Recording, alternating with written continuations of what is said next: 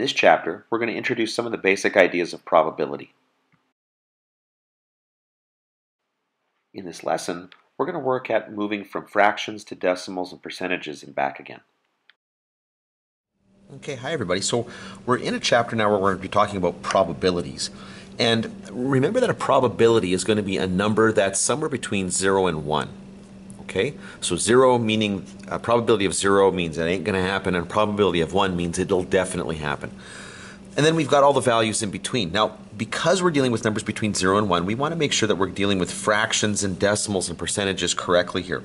So that's what we want to do here. We want to take a few moments here and we want to just look at some questions where we're moving back and forth between those to make sure that you're comfortable with it. So the first thing we're going to look at here is simplifying fractions.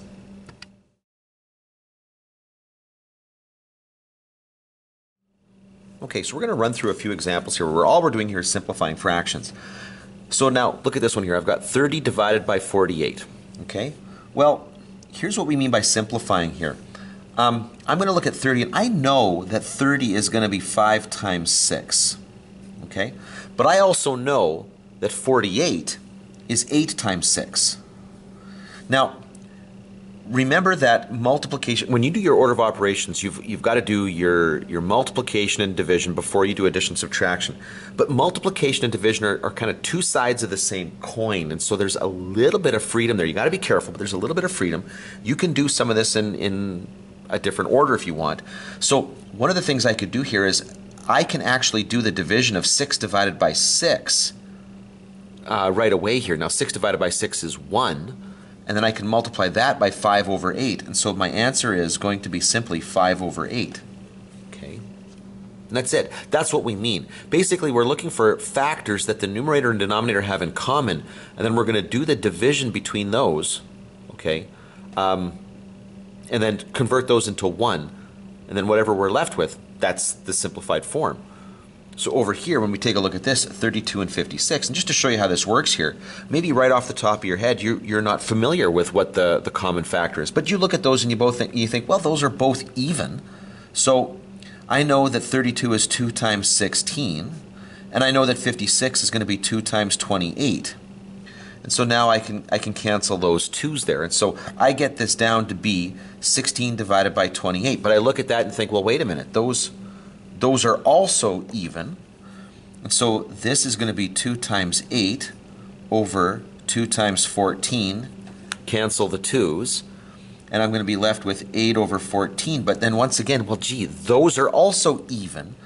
So that's going to be 2 times 4 over 2 times 7. And after I cancel that out and I'm left with just 4 times 7, now there's really nothing in common between 4 and 7, so I'm done.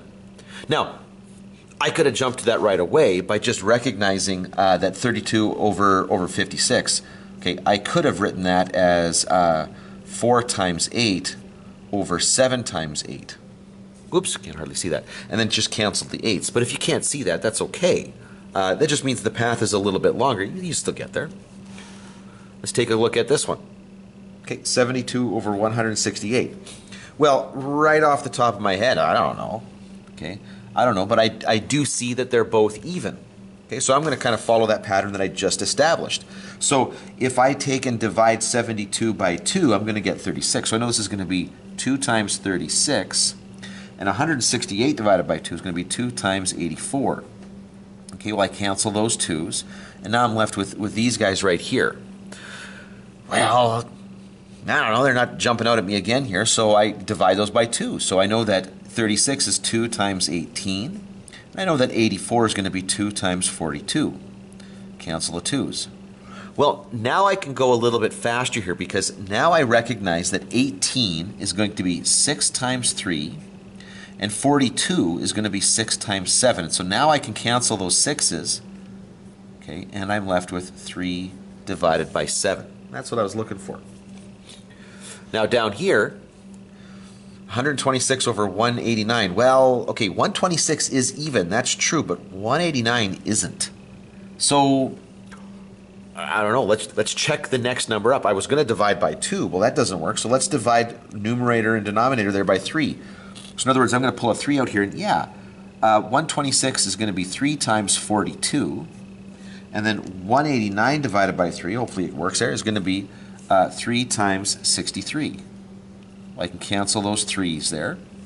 And now I try it again. Now, once again, I'm still left with an even over a number that's not even. So let's, okay, oh, actually, you know what? And based on what we just did over here in a previous question, when I look at 42, I recognize that that is going to be 7 times 6. And I recognize that 63 is going to be 7 times 9. So I actually can take a bit more of a jump there and take those out. Now, I'm still left with 6 over 9 here, and it turns out there's a common 3 to both of those. And so when you cancel those 3's, we are left with 2/3 as our final reduced form of that fraction. And there you go. Okay, it's mostly about just being kind of determined enough to go through and check a few factors until you get it down to the point where you recognize that the numerator and denominator do not share any factors in common. Okay, and here's another way of working through this, and that's about filling in this chart here. Now, to go from fraction to decimal to percentage, that is the easy one. So I'm going to just pull up my calculator here, and I'm going to enter in 7 divided by 12. And as my decimal here, I'm going to get something that's approximately 0.58. Now, there's a repeating 3 after that, but for what I want to accomplish here, that's okay. And then to convert that to a percentage, all I need to do is really just multiply that by 100, move the decimal 2 places over to get 58%.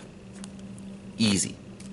Now, if I give you a decimal and ask you for the percentage, once again, super easy. I'm just going to multiply by 100, move the decimal 2 places over. Now, it's to go back to the fraction, it's a little bit more tricky here. Now, because I've got this to 2 decimal places, in order to understand how this works, how to go back to the fraction, you really need to have some of the vocabulary down.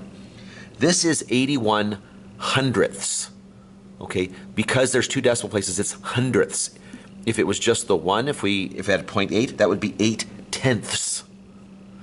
So when I recognize that that's 81 hundredths, I write that as 81 over 100. Okay? I write it exactly the way I say it, as long as you're saying it properly. Now, 81 is 9 times 9, and 9 is 3 times 3. So there's just a bunch of 3's in here. But 100 here isn't divisible by 3. So there's going to be no common factors between those two. There's no way to simplify that. I'm done. With 75%, I can write that as a decimal really easily just by moving the decimal the opposite direction. So it becomes 0.75. And then, again, to put it over here as a fraction, I simply need to write it the way I say it. That's 75 100ths. Now, in this case right here, I can simplify this. And I can simplify it because I know, and this is mostly because of familiarity with money, really, that 75 is 25 times 3, and 100 is 25 times 4. You know, 3 quarters and 75 cents, 4 quarters in a loonie. Cancel the 25s, and I'm left with 3 quarters. Now, let's go through and do this again here. 13 over 20, well, I'm going to go to my calculator and just plug that in, evaluate that, and I'm going to get 0.65. And then to convert that to a percentage, I'm just going to move the decimal over, and that becomes 65%. Easy. Well, now let's go here. If I give you 0.27, well, once again, let's do the easy one first here. That becomes 27%. Okay, now the slightly more difficult one. Let's convert that into a fraction, and we do that by making that 27 100ths. And then I've got to think about those numbers here. Is there anything that those guys have in common, the 27 and the 100? And I hum and I haw and I think about it, and really no. This is, again, 3 times 3 times 3, but 100 doesn't have a factor of 3 in it, so that's as good as it's going to get. Now, 9%, and I leave this one kind of off to the end here just to finish off with this one. 9% is a little bit trickier.